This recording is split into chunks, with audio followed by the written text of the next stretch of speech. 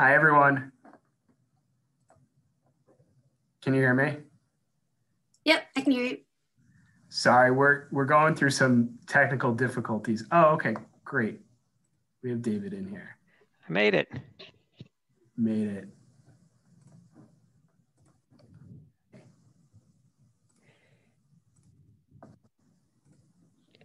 And it looks like Sarah's in here too. Yeah. Sorry about that, everyone. Yeah, I feel like the teacher is walking into the classroom and everyone's just. But it looks like we are good to go. Let's maybe wait another 30 seconds or so for people to come in, and then we can get started.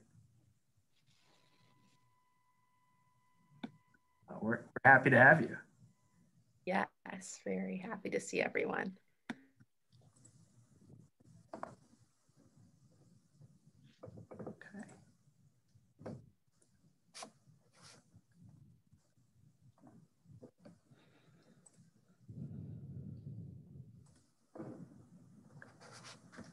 All right. You guys ready? Get started? Okay. All right. Hi, everyone. Thanks so much for being here. I guess we'll go ahead and just start with some introductions and then talk a little bit about what our intentions are for today. My name is Jordan Shapiro. I'm an assistant director of college and academic advising with the Pinecrest School in Fort Lauderdale. Pinecrest is a co-educational independent day school with two campuses, one in Boca Raton, which is pre-K through 8, and then a pre-K through 12th grade in Fort Lauderdale, which is where I'm located. I'm originally from Boston, Mass, but I grew up in Coral Springs, Florida. I'm a graduate of Marjorie Stoneman Douglas High and also the University of Central Florida. And after UCF, I moved back up to Boston, where I went to Suffolk University and earned a master's in school counseling and also a certificate in college admission counseling, which was part of my program there. And then right after Suffolk, I got a job with the University of Miami, where I worked in their admission office for 3 years before coming to Pinecrest in 2018. So pass it over to Sarah to introduce herself. Hi, everyone. My name is Sarah Barisic. I'm at St. John's Country Day School in Orange Park, Florida. So I'm a college counselor here in Orange Park's right outside of Jacksonville, for those of you who are unsure where that is geographically. I grew up in New Jersey. I went to a small liberal arts college on the Eastern Shore of Maryland, Washington College, where I ended up serving as an admissions rep for a few years until taking the jump to the other side. And now I'm actually working towards getting my Master's of Social Work through Florida State University. So I'm very excited to work with Jordan and to get to know all of you, and also have David chat with us today. And really the purpose of today's session is to learn more about advocacy and how we can get involved, especially in these unprecedented times. And then also to work towards building a committee to get more involved and create a bit more of change, especially in our state right now. And with that being said, I would love to shoot it over to David. All right, thank you, Jordan and Sarah, for having me. And to the rest of you too for spending an hour with us this afternoon. I'm David Hawkins, Executive Director for Educational Content and Policy with NACAC. I've been at NACAC, this is my 21st year. So if something's happened at NACAC in recent memory, then I've been witness to it. May have even had a role in it, who knows. I was first hired as the Director of Government Relations, and as one tends to do after staying in the same job for 20 years, you tend to pick up other responsibilities along the way. So I do a lot more than that now, but my first love and my passion is still around government relations. So I'm happy to be able to continue in that vein. And I just to give you a sense of what I did before I came to NACAC, I was immediately before NACAC, I worked at the Department of Housing and Urban Development as a congressional affairs specialist in the Clinton administration, which gave me an interesting insight into how the infrastructure of government works. The agencies, the presidential or in a state case, the gubernatorial administration. That executive function tends to be kind of similar. And then prior to that, I used to work at the Democratic Party up here in Washington as an opposition researcher, which it's despite what you might have heard about opposition research, I wasn't rooting around in people's trash cans. It was a lot less romantic and glorious than that. I was in courthouses and land record offices and marriage certificate offices and roaming around the public records. And the only reason I mention that is because, believe it or not, it has actually served me quite well at NACAC. Those skills that I picked up as an opposition researcher. It's quite amazing how interconnected all of our policy and politics are in this country, and who's behind what and where certain things come from. So it's been really interesting for me to see at NACAC how that unfolds in our little neck of the woods. But I thought what I might do before I share my screen to go through my PowerPoint, I have a couple of questions for you. But first, I want to establish my SACAC and Florida bona fides, because one of the first experiences I had at NACAC was, we have worked with standing committees over the years, and the Government Relations Committee has been one of my committees for a long time. And my very first government relations chair was Gordon Chavez from UCF. And he's a wonderful person. I'm sure some of you, if not all of you, know him. He's a terrific guy, and I still keep in touch with him. Zena Evans, who's at the University of Florida, used to work at NACAC, and she and I, if you ever see her, you'll have to ask her. You have to tell her Wonder Twin said hi, which is an old 1970s superhero reference. So many of you won't get that. And then finally, the last time I was really engaged in Florida advocacy specifically was with Deborah Landisberg. I don't know how many of you know her, but she had sort of started or restarted some of the efforts in Florida for a while, and really sort of, I guess was one of the early people at the state level within a region who really sort of started taking the state process as distinct from a more regional approach in a regional NACAC affiliate. So a lot of great experiences with Florida, and I look forward to being a part of all of your efforts to advocate. So let me, before I throw up my PowerPoint, how many of you, and if you have your camera off, you don't have to turn it on. I don't know if you're able to do your little reactions down at the bottom of the page. Mine keeps messing up. But if you want to do something, like that, when I say, when I ask the question, how many of you have done any sort of government relations type advocacy, whether it's meeting with a senator, congressman, state representative, mayor? How many of you have done? Just hit the button if you've done any of that. Okay, got a couple there. It's growing. Yep. All right.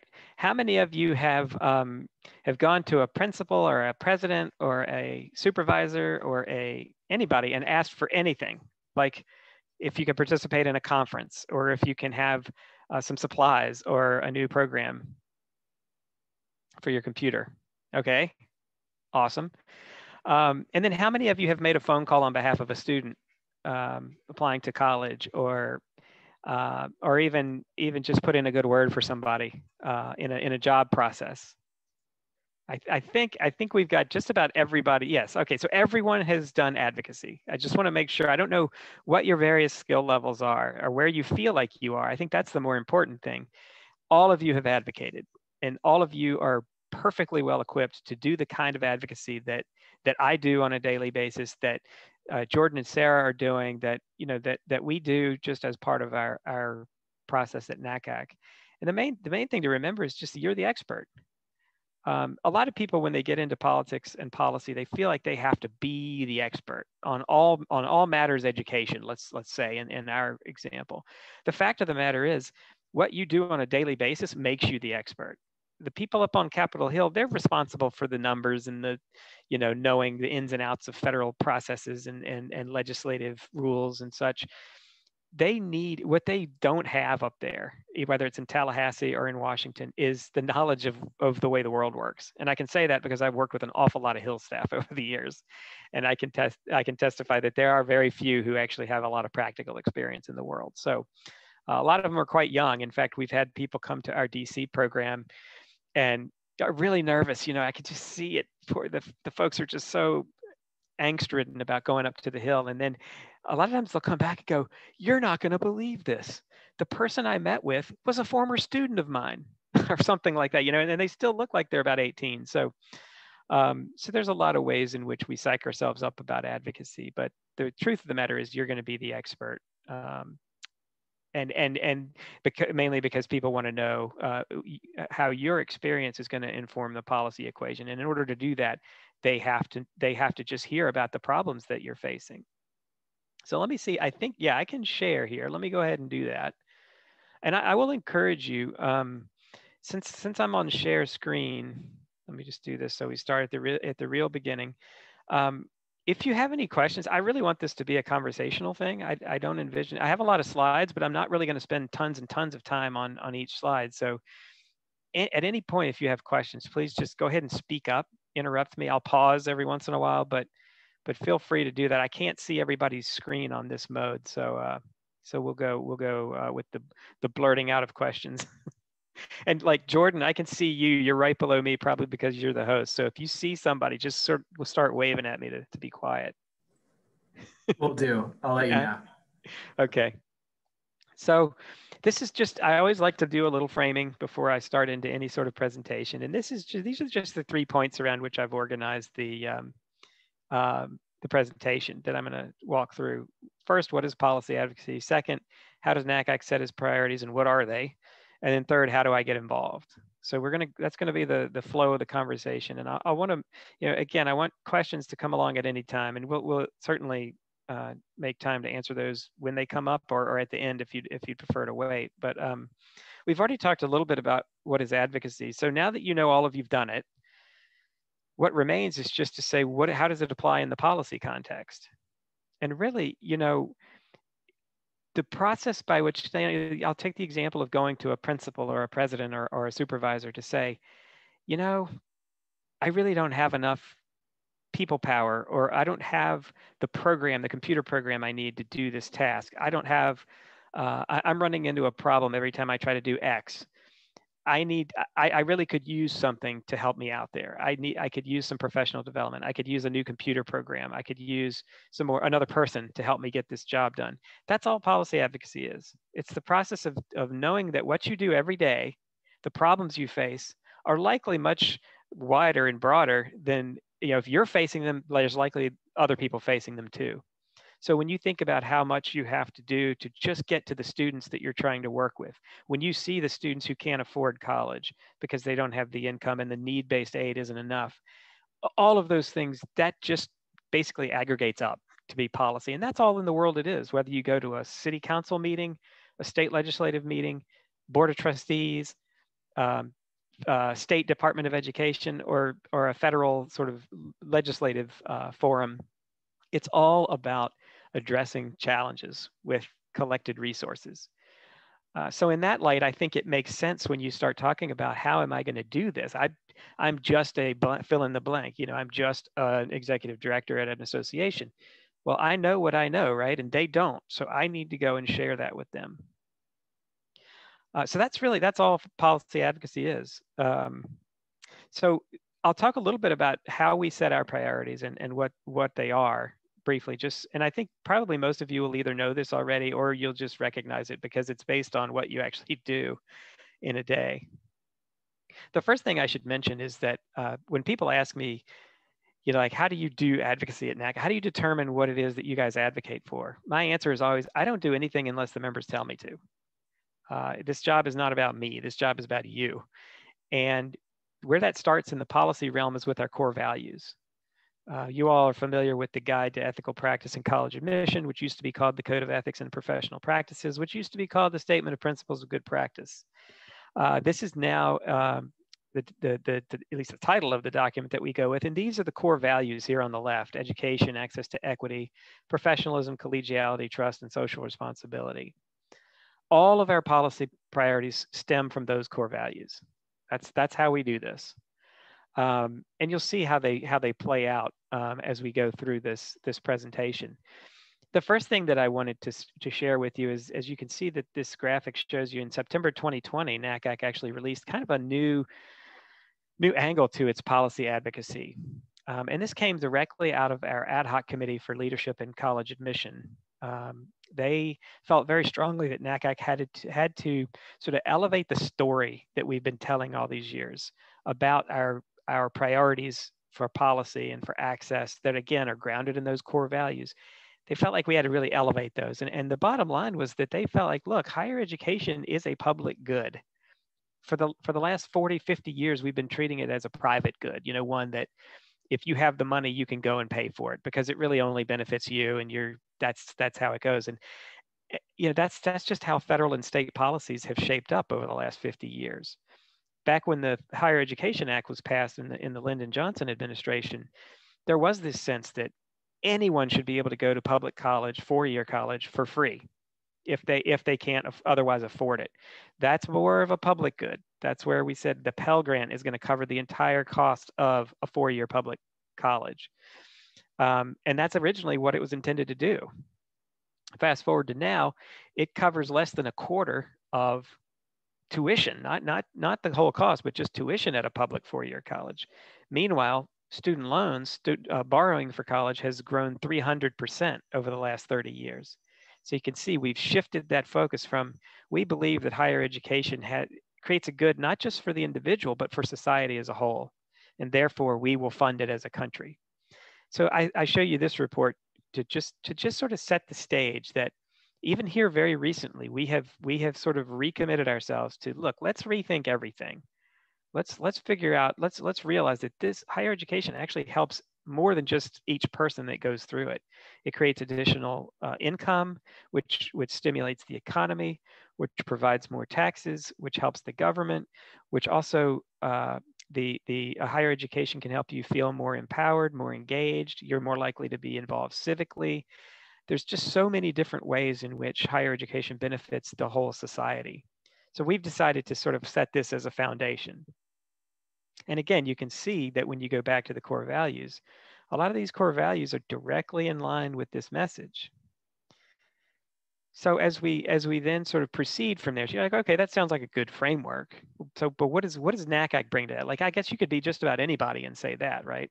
But again, this is all informed by our experience. So how does this? What do we do in specific here? Well, to start off with, there's some challenges that we see in college access, and there's a lot of equity problems in there. First, I can't tell you how many reports I've seen that either talk about huge disparities in just straight up funding for public elementary and secondary schools. Others go even further and they show the disparities in either students' ability to get to college preparatory curriculum because of the limitations they faced earlier on in school, or even if they are academically prepared to engage in things like AP or IB. A lot of times some of the public schools don't actually even have the AP courses that a lot of other schools do have access to.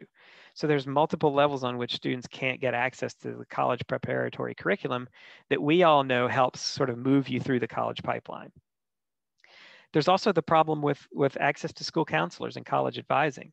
I'm going to duck down here to a map of Florida. A couple of years ago, last year, we took data from a couple of years ago that was sent from the Department of Education in Florida to the federal government that shows the student to counselor ratio by school district.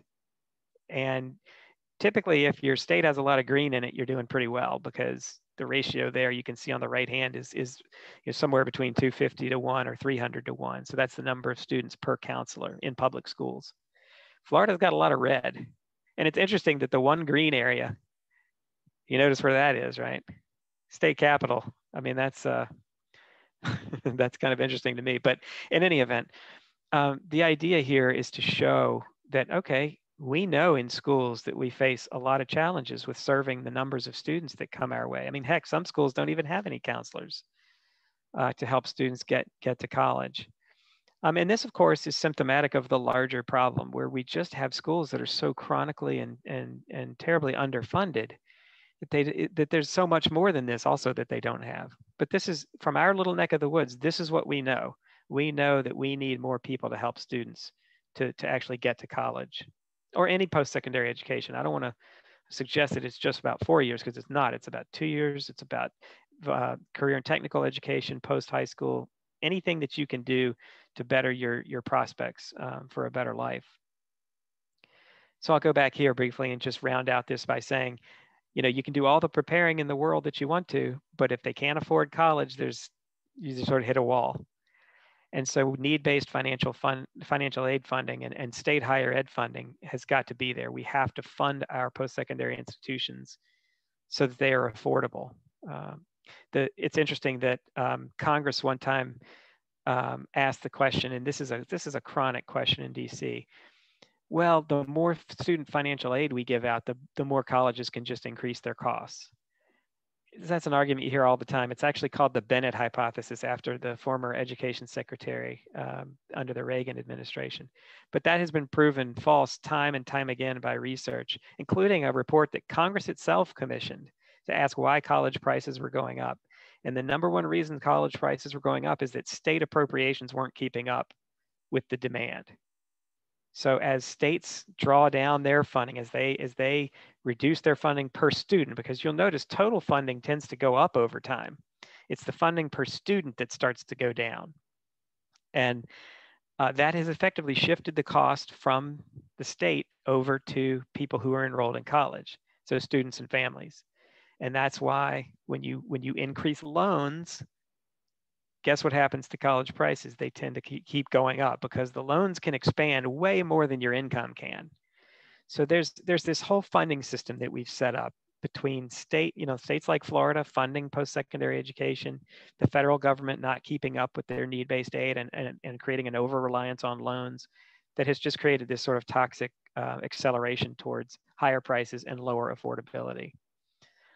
And then when you talk about walls and obstacles to higher education, obviously you think about undocumented students, because even if they do graduate from high school, which many of them do, many of them are valedictorians, they get to college, and unlike some of their peers who do have documentation, they can't have access to state or federal aid in most cases. Definitely no federal aid. Some states have offered them in-state tuition, but that's something NACAC has advocated for, is to get undocumented students access to the same resources that other students have. So the DREAM Act is something we've been pursuing in Washington for a long time, which would do precisely that.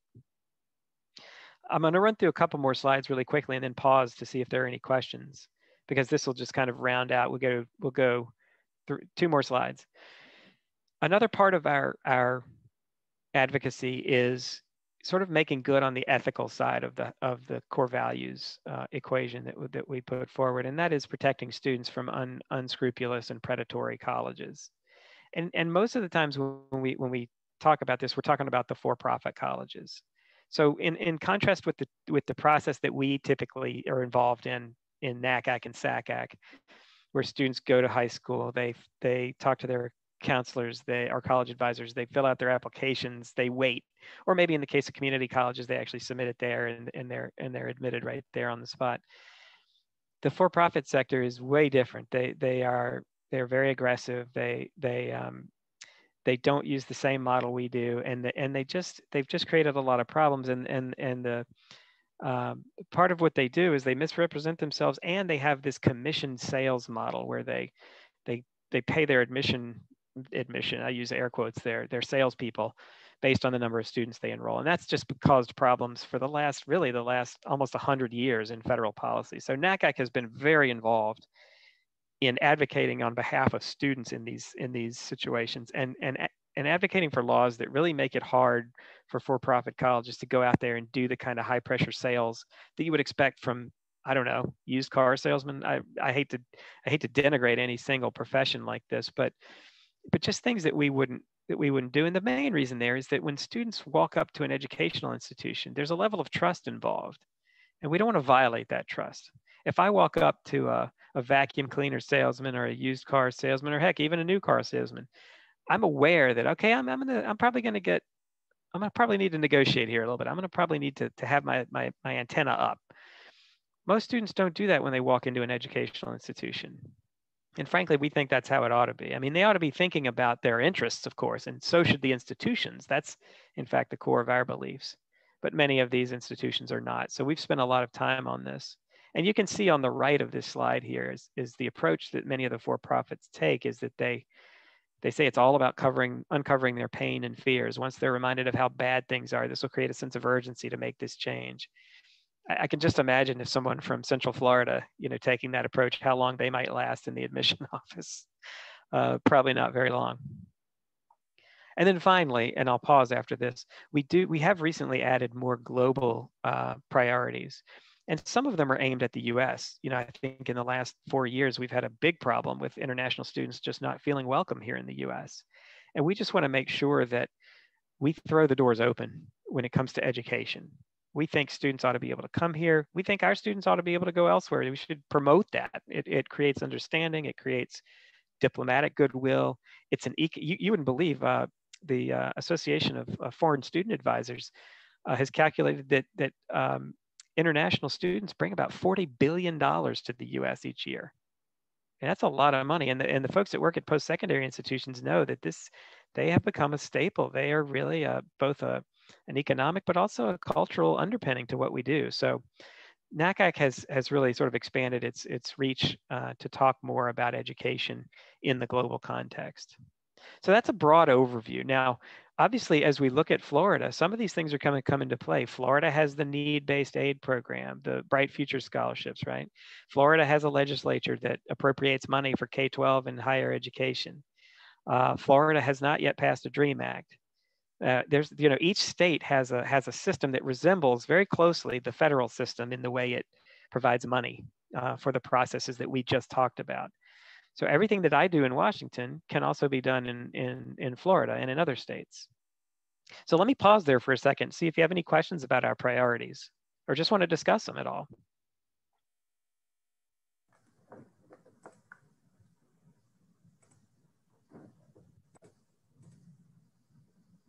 Jordan, I'll kind of look to you, and Sarah. I can see you, Sarah. I'm just scrolling through to see if anybody has a hand up, but I don't right now.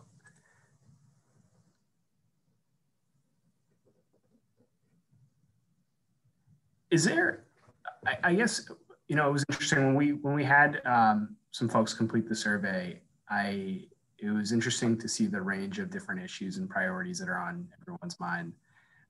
And, you know, clearly depending on your educational setting and who you're working with, you know, there are going to be issues that are more top of mind than others.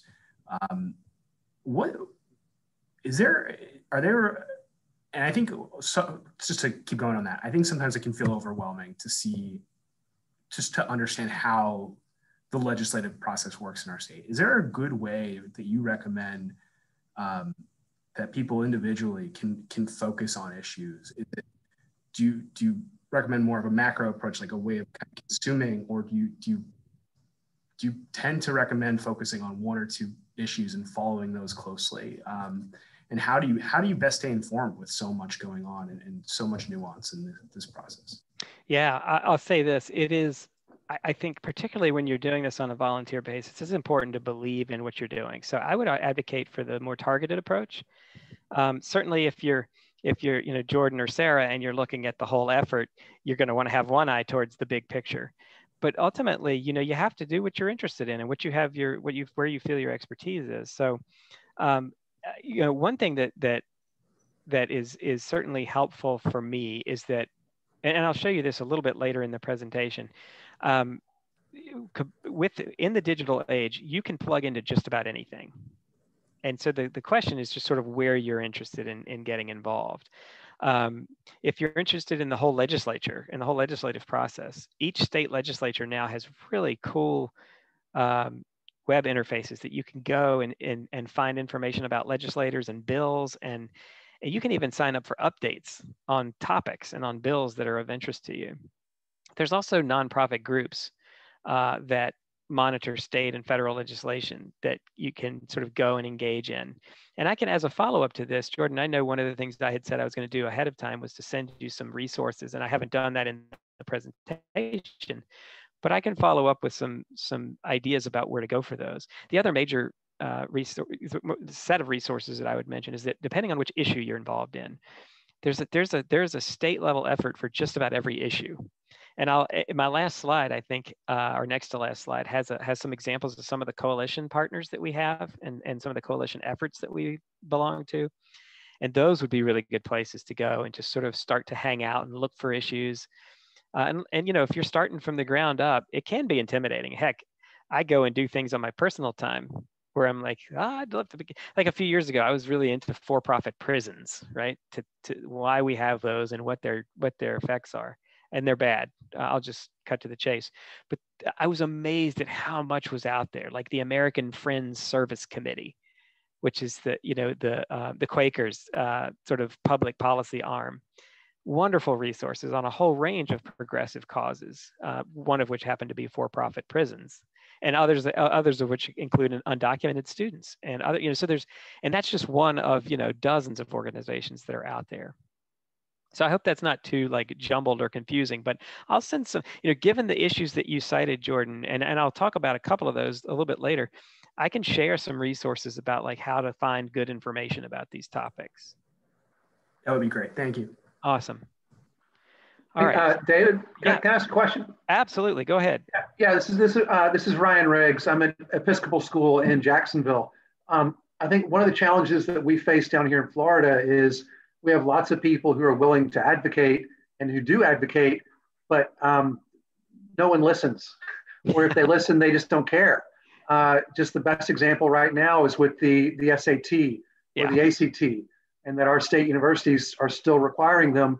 And we've written hundreds of emails to our board of governors and blah, blah, blah. I see Susan Groden on this call. Susan's been actively involved in that. There's so many good people pushing the board of governors, and we've gotten nothing. I mean, they're trying hard to ignore everything. It takes a lot for them to ignore us as hard as they are. So how do you help with that when nothing seems to be happening? Ryan, that's a great question. Thank you for bringing it up because I'm right there with you. We actually helped put that SACAC action alert together, and I've been heartened to see how many people have done it. You all have produced something on the order of 4,000 messages out the door. So that means each person that action alert went to got about 400 messages in their inbox, which is, to me, I just imagine myself sitting at a desk of someone who got 400 messages, which is awesome. Board of Governors, particularly speaking. Maybe they need 400,000. I don't know. And here's the thing. I'll say the sort of the bad news, and then I'll get to the better news. The bad news is sometimes they don't listen. And that's, 21 years of working at NACAC. I've had plenty of cases like that. The important thing to know is that along the way, you're planting seeds. So whether you see the fruit right away or not, it sort of just is how fast growing is the plant, right? And in this case, we'd like it to be fast growing because we're trying to address a problem that's happening now.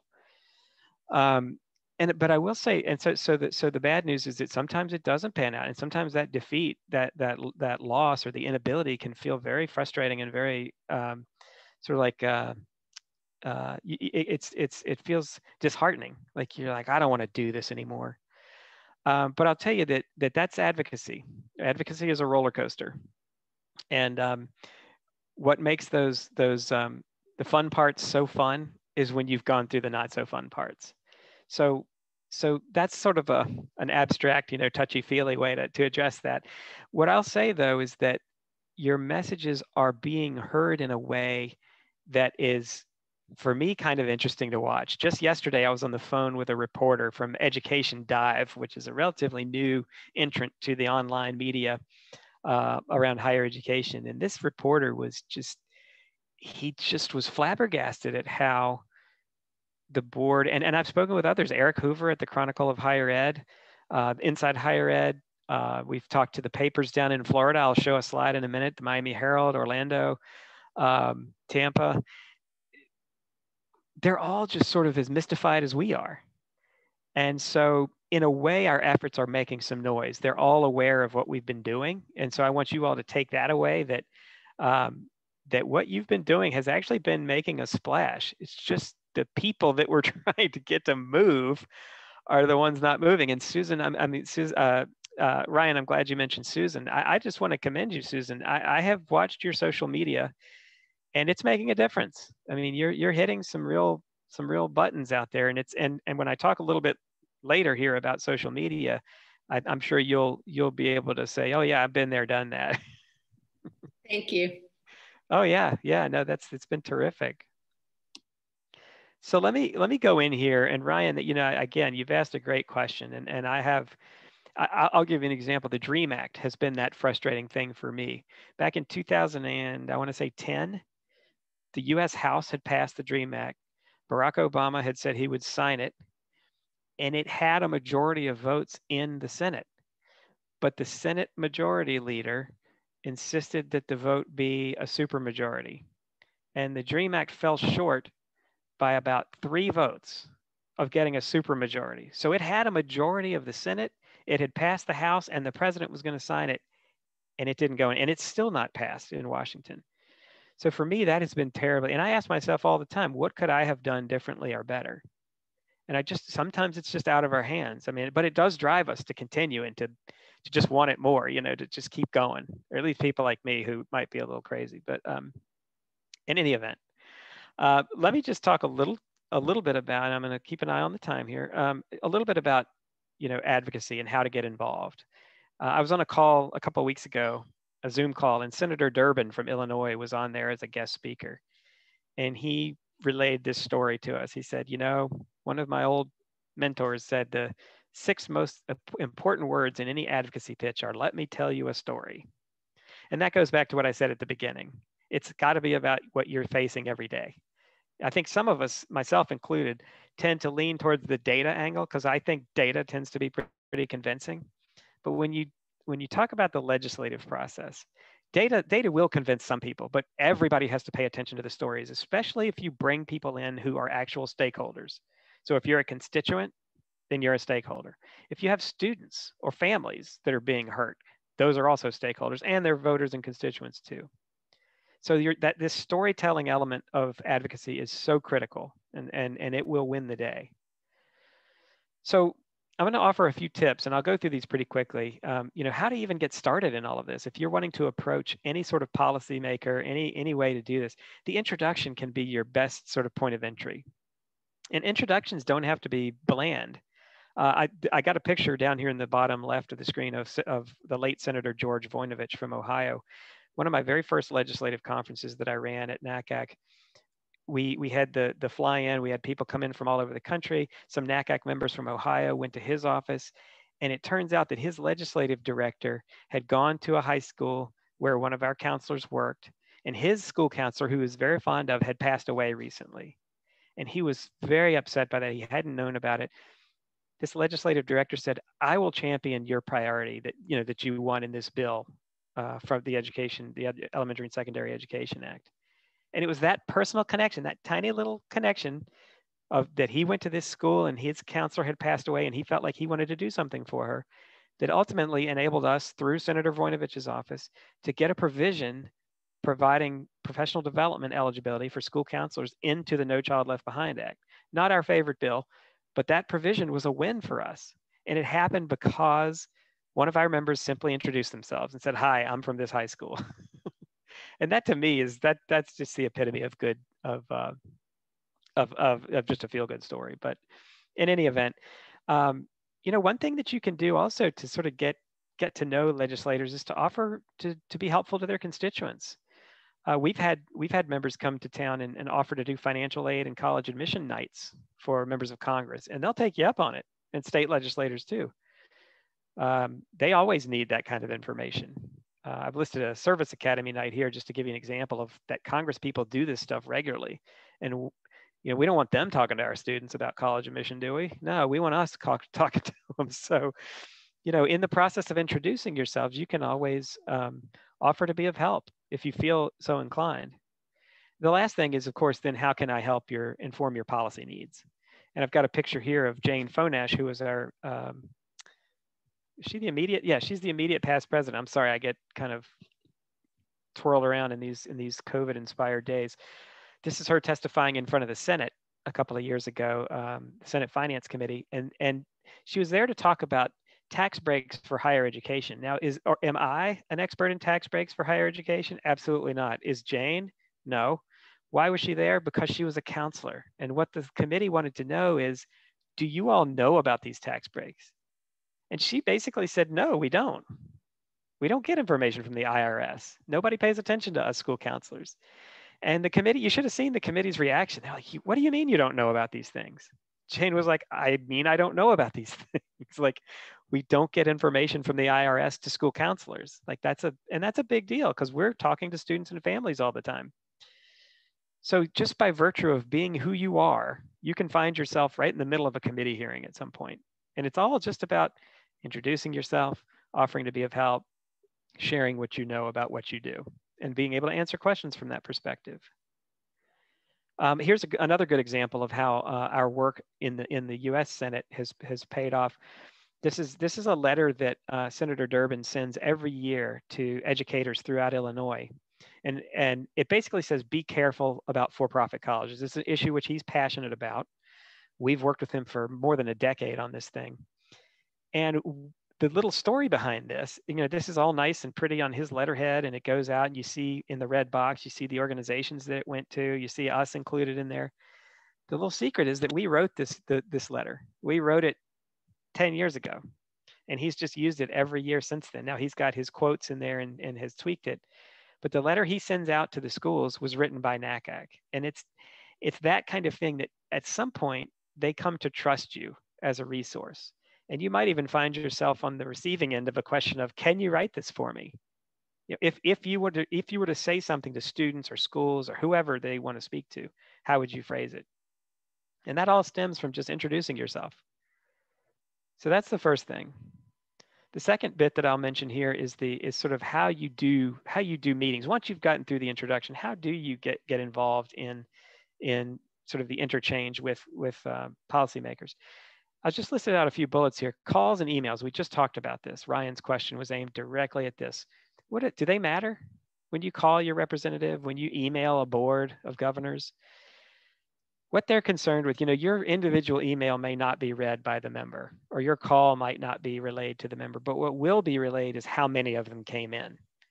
And that's true to this day. Even with emails, as many as they get, they will tally them up. And if there are 400 emails coming in about the SAT and ACT in Florida, they have to deal with it at some level. We may never see it. It may cause all sorts of internal grief, and they may be eating a lot of Tums or whatever, which we hope they are. But that's the way those things will work.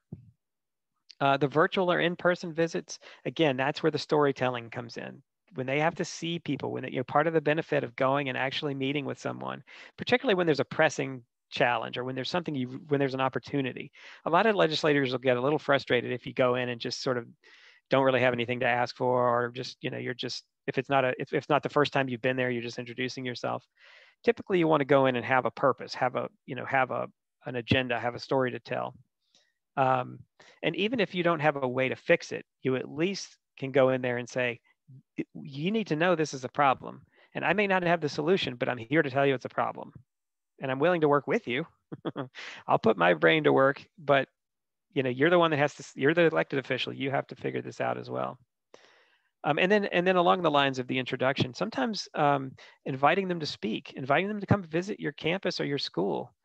We've had so many people host legislators, whether they're state or federal, at their school, so they can just see. They don't have any idea what we do. Really good example. I was speaking to a panel of state legislators one time out in St. Louis, and these were legislators from all over the country. And I started talking about how the challenges with college advising are a lot like the challenges with the FAFSA from the financial aid perspective.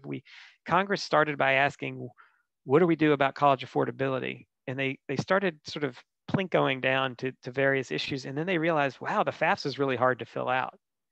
And so this major bipartisan consensus emerged around simplifying the FAFSA. Well, the same thing seems to be happening on the college access front, where they're saying, what do we do about college access? And they sort of plinko down. They're like, well, we have to have people to help students make the transition. And I sort of like, that's us.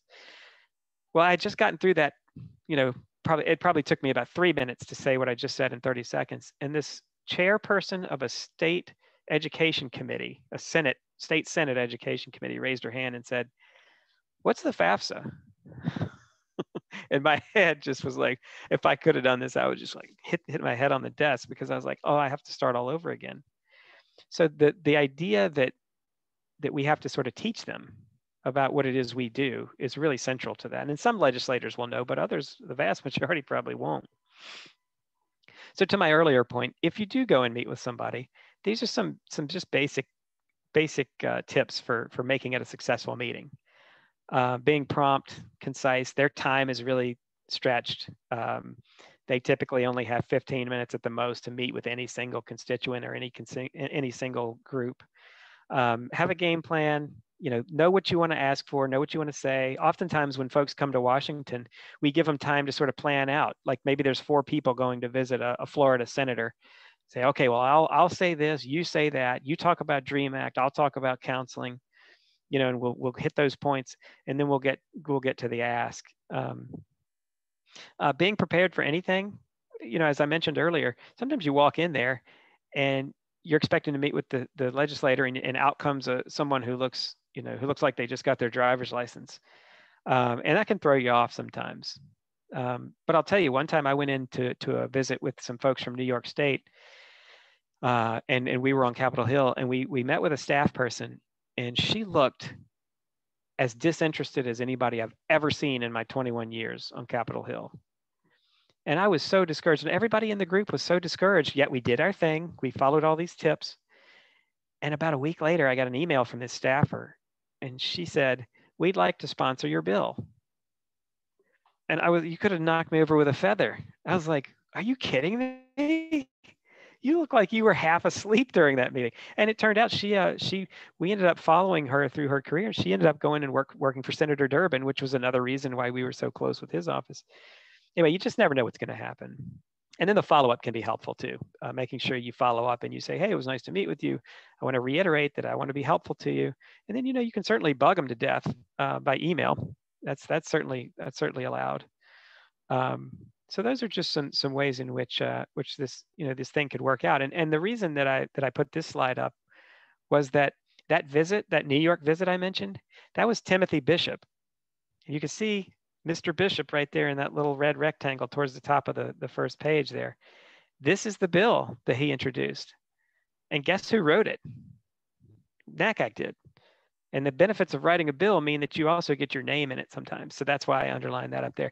So that's, again, if you had told me that this congressman was going to introduce this bill that we wrote at the time I had that meeting with his staff, I would have bet my life savings against it, and I'd have been totally broke at this point. So anyway, be prepared for anything. The last thing I'll mention, and this is, then I hope we have a few minutes. Let me just run through this. Yeah, okay, we got a few slides left, but social media. This is probably not a surprise to any of you. You can tag anyone you want who has a Twitter account, of course, and that's kind of effective because at the state legislative level, it's possible that the legislator, him or herself, might see it. At the federal level, at the very least, their communications team is going to see it. Collective advocacy, we've done social media storms, if you partner with other groups, or just do a NACAC day, where you just, at a given time, you decide to go out and flood social media with all sorts of posts about something.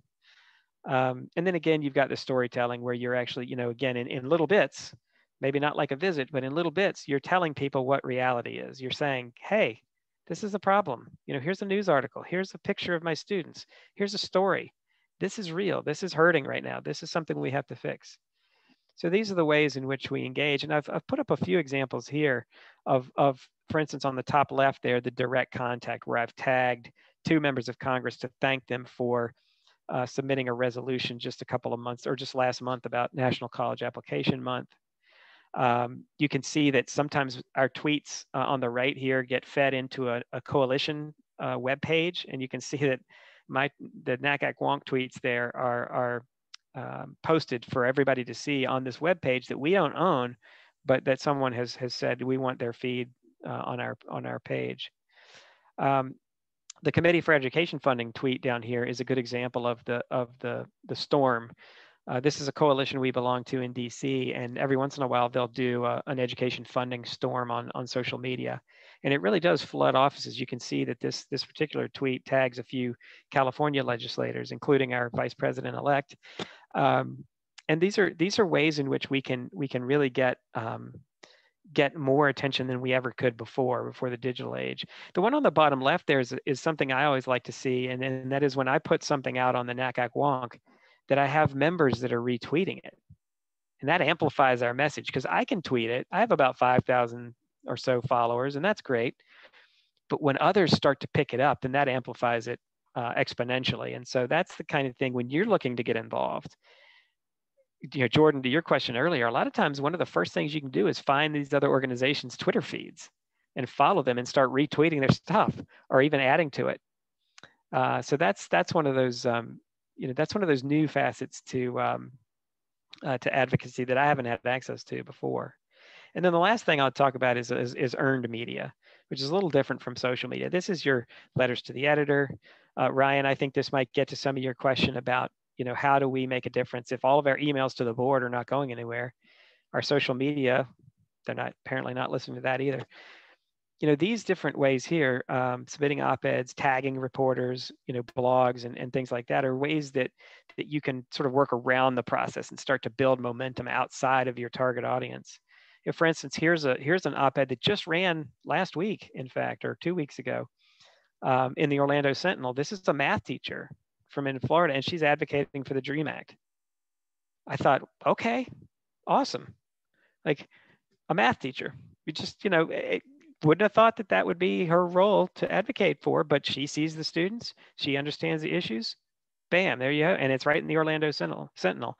And then that can be amplified. That can be put out on social media. That can be sent to your representatives. Hey, she wrote this thing. I'm there too. I see the exact same thing in schools, and this is something I'm passionate about. This is a good example of tagging reporters. This is a tweet that we sent out back in October about our joint letter, SACAC, NACAC, and ACCEPT, to try to convince the Board of Governors to change their policy on SAT and ACT. I've tagged here this SM Travis is a writer for the Miami Herald. He sent he notified these folks who were responsible for this story, and just about a week later, there's a story in the news. And I'm not suggesting that they weren't going to write that already, but the difference was that our letter got cited in that story. And so that's additional exposure. That's, hey, these are the people who know this stuff, counselors and admission officers, and look what they're saying. And then finally, this idea of allied organizations. If you name an issue, I will tell you the coalition we belong to address that issue, because truly there are no issues that you ever really have to work on alone. And so again, Jordan, as we think about issues that we care about, there's always a coalition to get involved in. There's always other organizations on the watch. Sometimes we're the lead on the issue. Sometimes we're not. So it'll just depend. And a good example in Florida is this SAT ACT issue. We are the lead on this one. People are looking to NACAC, SACAC, ACCEPT group to sort of set the pace. So I realize I kind of rushed through that information. We only have about 5 minutes left. But I wanted to offer at least a few minutes here for questions and comments.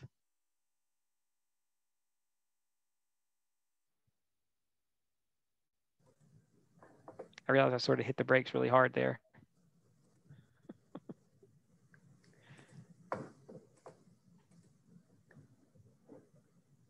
Any takers? No. David, I just want to thank you. I really appreciate your time and your information and your wisdom on all of this. I am really excited. Sarah and I should have said this at the beginning, but Sarah and I have been talking about ways to kind of corral educators in our state so that we can be better advocates. And when the world started to change over the summer, we were talking about how we could take advantage of this virtual space. And we really want to progress towards having speakers and who have this sort of experience, and to get this kicked off with you was just really wonderful. So we really appreciate your time. I think going forward, we'd love to establish a committee of some sorts to try to really come together and discuss these issues and better advocate for our kids and our profession. And I feel really energized after this and excited. So we'll absolutely be in touch. A goal of ours long-term is to eventually have a legislative day similar to what a number of states have done, and go to Tallahassee and talk to legislators. But I definitely think that starting off with just some conversations is a great way to do that. And this was certainly welcome. So thank you. Oh, that's, hey, listen, and I want to reiterate to all of you that this is what I'm here for, to help and support you. And as you can probably tell from the presentation and the pace that I went through it, this is the tip of the iceberg. So, you know, whether it's for the group as a whole or whether it's individual, if you have questions, I really encourage you to reach out. Happy to follow up. Jordan, I will follow up with more resources, and we'll just, you know, we're here to support your efforts. Great, thanks. Thank you so much, David. And if anyone has any follow-up questions, David put his email, and you can reach out to Jordan or myself, especially in the future in building a committee. But we appreciate you, David, and all of you for taking the time. I think Susan said it best. It's a lot to digest, but once we digest that, we can make an action plan and we'll get something going. All right. Well, thank you all. Have a great day. Thank you. Thanks, everyone. Right. Happy holidays. Thank you.